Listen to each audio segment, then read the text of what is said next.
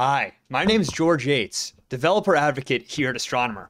And today I'm here to talk to you about why Airflow is the best tool to manage the modern data stack. Now, over the past couple decades, the modern data stack has only grown and grown, and it shows no signs of slowing down. You have tooling for every possible use case, tons of different databases, data lakes, APIs, analytics tools, and just use case specific applications that the modern business has to manage.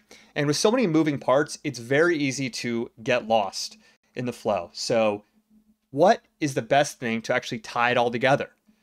The answer is Apache Airflow. And today I'm going to show you why Airflow is the best tool possible to manage all of your data pipeline use cases and even more. So without further ado, let's get into it. So what is Airflow? The best orchestration tool in the world. And I'm not just going to say that, I'm going to prove it to you. Apache Airflow is a way to programmatically author, schedule, and monitor all of your data pipelines. It's created at Airbnb in 2014, then was brought into the Apache Software Foundation as an open source project and continued to grow as additional contributors were brought onto the project to actually help with building Airflow, taking the onus just off Maxime. And there's a couple reasons why it has now become the industry's leading workflow orchestration solution. Number one, it's a proven core functionality for data pipeline. That means it just works. It is able to handle almost any workload you throw at it. It has DAGs and tasks as data pipelines and different functions within those data pipelines. And it's a relatively easy to understand framework. And because it's easy to understand, because it's got a proven core, it's very extensible. You have providers like Snowflake, like Amazon bringing their own project or products like Snowflake databases or S3 buckets and building integrations within Airflow so that you can easily connect to those services. And so you can add on whatever additional package you need to build Airflow into the tool that you need. And then correspondingly, it's scalable. You can add additional compute. You can build on top of Airflow. You can add additional environments to scale as your business grows, as you need to grow your pipelines. And then finally, it's got a large, vibrant community. You've got thousands of contributors. You have millions of downloads each month, millions of users, and it's only continuing to grow and accelerate. So diving deeper into some of the concepts and terminology around Airflow, first you have the components. So Airflow runs on a stack of several different components. You have your web server, your scheduler, your database, your triggerer, and then you have your compute node, your workers, which will actually run the job. They provide the compute power to run your Airflow tasks. And so the way you define your Airflow data pipelines is through DAGs, which stands for Directed Acyclic Graphs, which means the DAG can only go in one way. It can't loop back on itself, so no recursive logic. And those DAGs are made up of several different tasks. And each task within Airflow will perform an operation before triggering a downstream task, or if it's ending the DAG. And these tasks can be anything from pulling data from an API to storing data in a database to transforming data using pandas and Python. You can really define tasks for almost any operation. And then to make defining those tasks easier, so you don't have to write the full code to interact with any external services, you have things called operators. And what these operators allow you to do is actually interact with something like, let's say, a Postgres database just by entering your Postgres credentials and a SQL statement you want to run, rather than having to manually connect to that Postgres database and figure out how to pass a SQL query in there. So Postgres, it's already figured it out, and then you get to leverage their work. And it's the same for almost any provider out there. For your Snowflakes, your Amazons, your Googles, your Azures, they all have their own provider or providers to actually interact with their own services, so you don't have to build them yourself. So now bringing into the Airflow UI so we can look at this in practice, what you'll have when you log in your UI is a list of all your different DAGs, all their schedules, all the information around them if you tag them, and you can see the most recent successes or failures of your DAGs and tasks. And so if we click into one of these example DAGs, here I have a DAG that is performing an operation where it's inserting some data into a Snowflake database and then running some data quality checks on it. So you can see I can monitor my tasks either just via this grid view on the right, or I can look at the graph view to see the relationships between tasks and how they all link together. And you can see it'll also tell me the status of each of those tasks. And the way this is all defined is all via Python code. So you can see I can go look at my Python code can write this in the editor of your choice that actually defines the DAG that you just saw.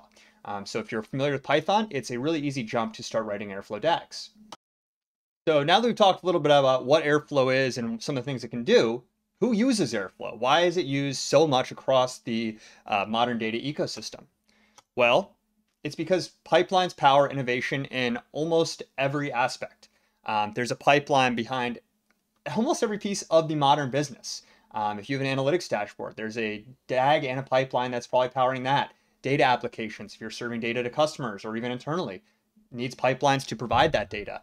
ETL processes, ML models, even training your own large language models, all require a pipeline to manage the processes for those different use cases.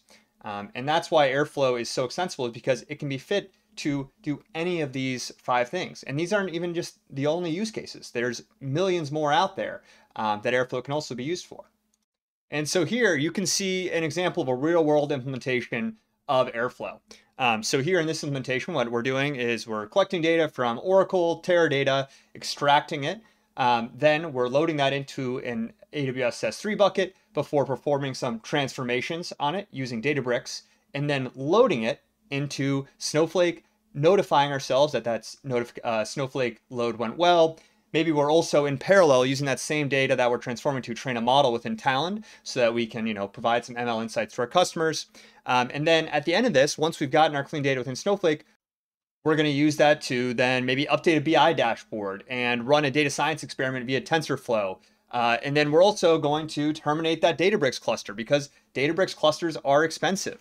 And so you can see Airflow is able to connect to all of these services and also make them work together beautifully without running into any kind of relationships breaking, and giving you one single layer to monitor all these services. So instead of me needing to go into all of these individually to check on the status of my data pipeline, I can just go into Airflow, view the logs, view all the information about what's happened within each of these tasks. And so it really just simplifies the process of not only building data pipelines, since this is all a single Python file, but also managing them once they're in production.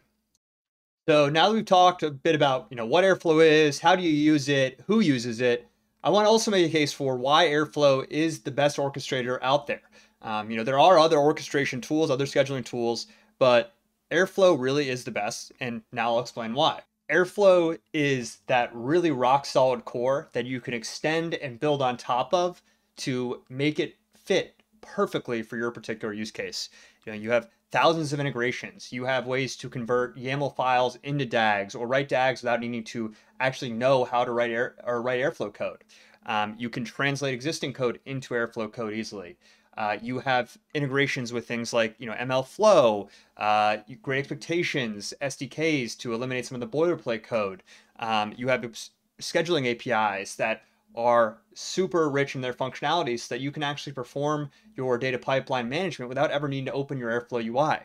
And then for me, the most important is you have a huge community of users. If something goes wrong, if there's something you're stuck on, you jump in the Airflow Slack and you can talk to some real Airflow users who are passionate about it and are very, very helpful and want to see Airflow grow and expand. And that is really the point I wanted to make for you today. You should use Airflow because it is the best workflow orchestration tool out there that can be adapted and extended into any workflow while still being scalable and enterprise grade for the modern business. So I hope this has convinced you to give Airflow a try, and I'll see you at Astro when you're ready.